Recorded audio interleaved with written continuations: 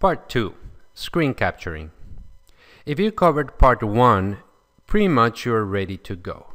All of the technical considerations that are necessary for you to start have been covered, and you can record a video and upload it to the internet to share it with your students.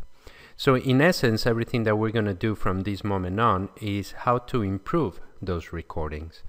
And to do that, we're going to cover the production of the recordings, the technical considerations, and then some of the pedagogical considerations of making these recordings.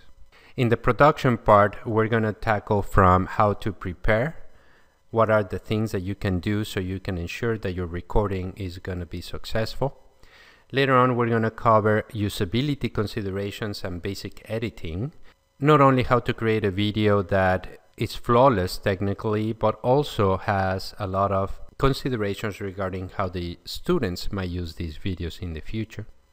And finally, we're going to cover a little bit more details about where to upload your production and what are the advantages and disadvantages of each one of those options.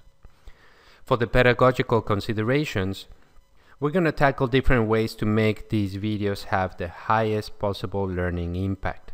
And for those things, I would like you to consider the options that I have on the screen. But we're going to tackle these at a later moment.